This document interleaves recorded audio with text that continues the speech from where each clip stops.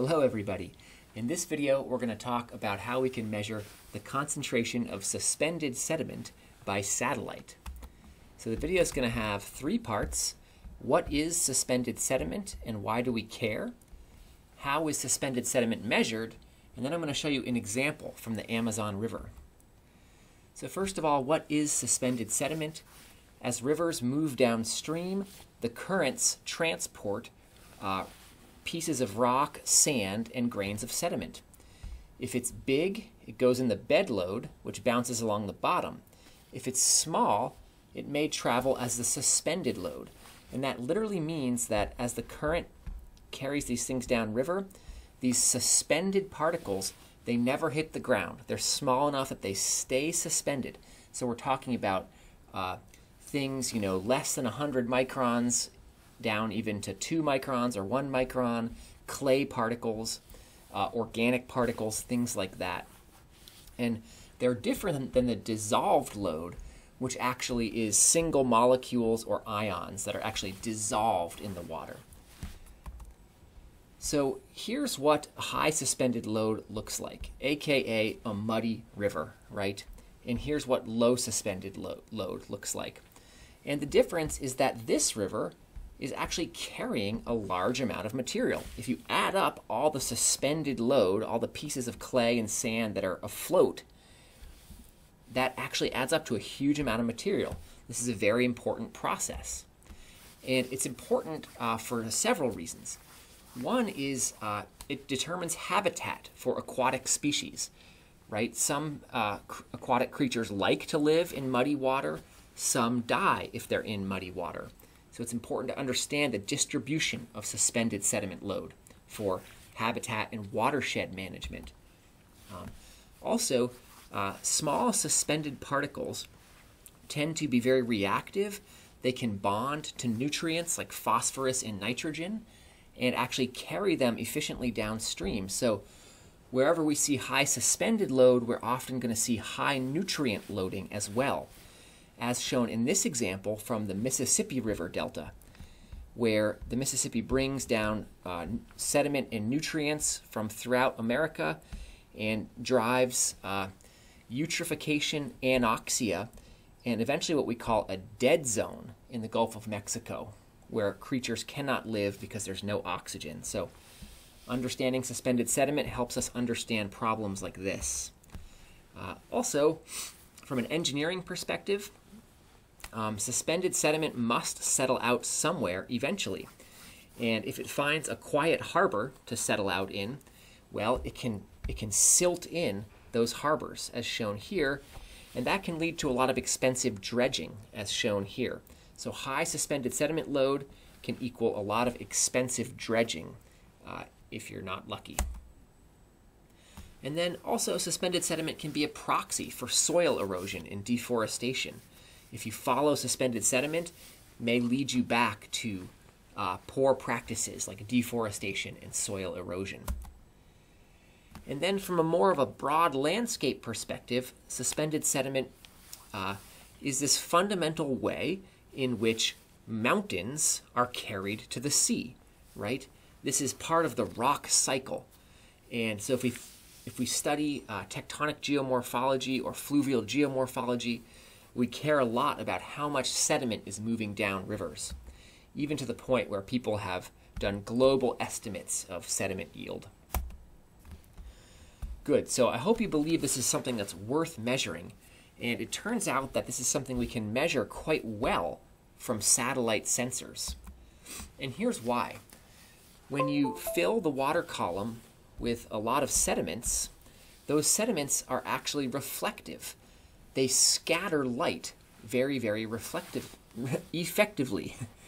And in particular, the visible and near infrared wavelengths bounce off of sediment particles. So this is essentially Lambertian scattering from a previous video. And so the more sediment you have in your water column, the brighter your water gets. And right, you think about that. Clear water is dark. Muddy water actually is almost bright, even approaching white sometimes. However, it's interesting. As all these photons bounce around here, we do get some absorption as well.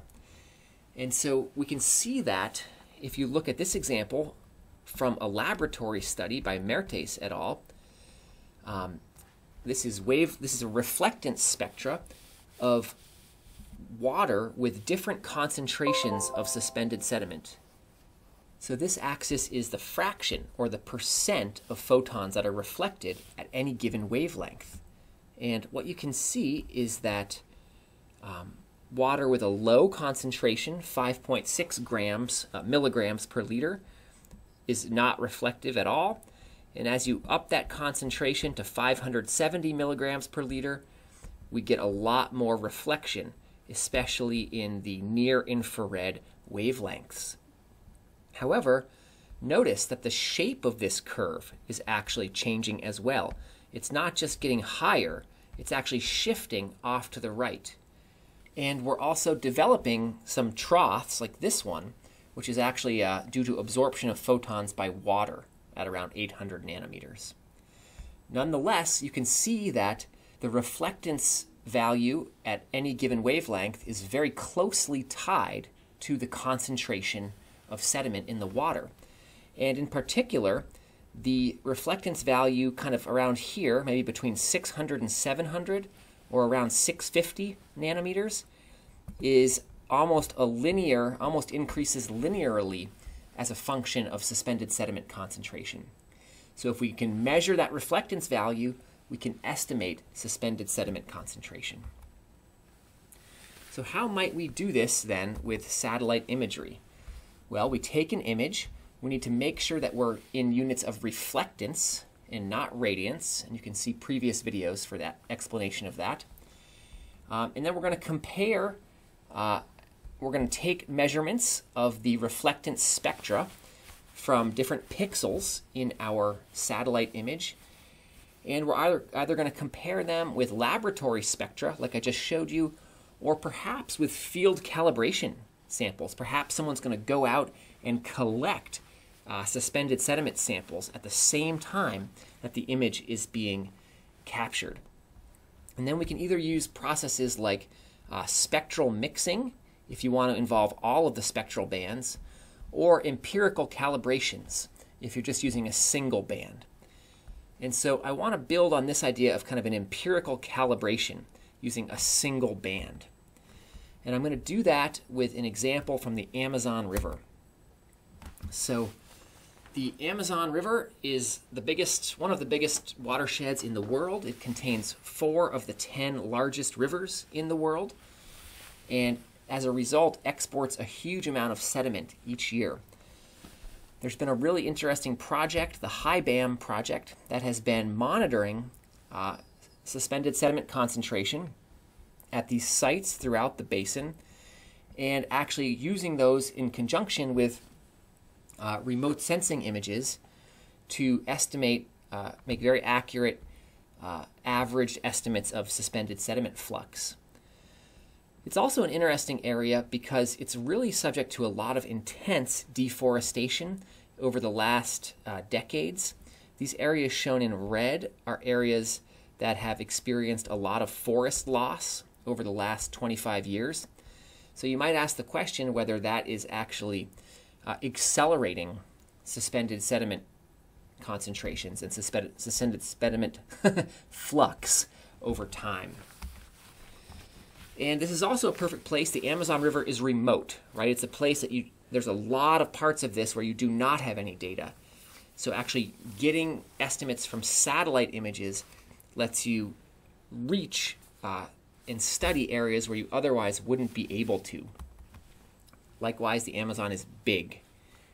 So it's a good target for remote sensing. And here's an example image. The satellite sensor that's been used most effectively to measure suspended sediment in the Amazon and elsewhere is the MODIS sensor on board the Terra satellite. And here's a true color image of the Amazon River Delta in 2017, taken from a MODIS image. It has 36 spectral bands, which come in 3 different resolutions. And typically for suspended sediment concentrations, people use band number 1. That is this 620 to 670 nanometers. It's that exact wavelength range I was just pointing to, where there's a linear relationship with suspended sediment concentration. And sure enough, we do see that linear relationship. This is a study by Martinez, 2009. And on the x-axis, we have suspended sediment concentration. On the y-axis, we have reflectance in band 1 of the MODIS sensor. Really, really nice correlation here, which lets you estimate suspended sediment concentration if you know the reflectance value of the MODIS image. And from this study, they have been able to determine that there is a decent correlation between sediment concentration in the Amazon and monthly precipitation. So it is the wet season that generates the most suspended sediment, which isn't surprising. Perhaps more surprising, though, is that using MODIS images over the last 2 decades, they've been able to show that, in fact, sediment load has actually gone down, apparently, over the last roughly 13 years in the Amazon basin. And that's despite the fact that runoff has actually gone up slightly over that time. So it's an interesting paradox that despite accelerated deforestation and slightly higher runoff, sediment load has actually gone down over time. So interesting question for further study. So in summary, suspended sediment is an important factor in water quality, nutrient loading, and coastal engineering. Essentially, increased reflectivity changes the spectral signature of water. Sediment concentration can be measured either by spectral mixing or by linear interpolation, often using MODIS band 1 reflectance and plotting that against suspended sediment concentration as measured in the field to create a calibration curve. And as I just said, it requires calibration using field-based measurements, as we just saw. Thanks very much.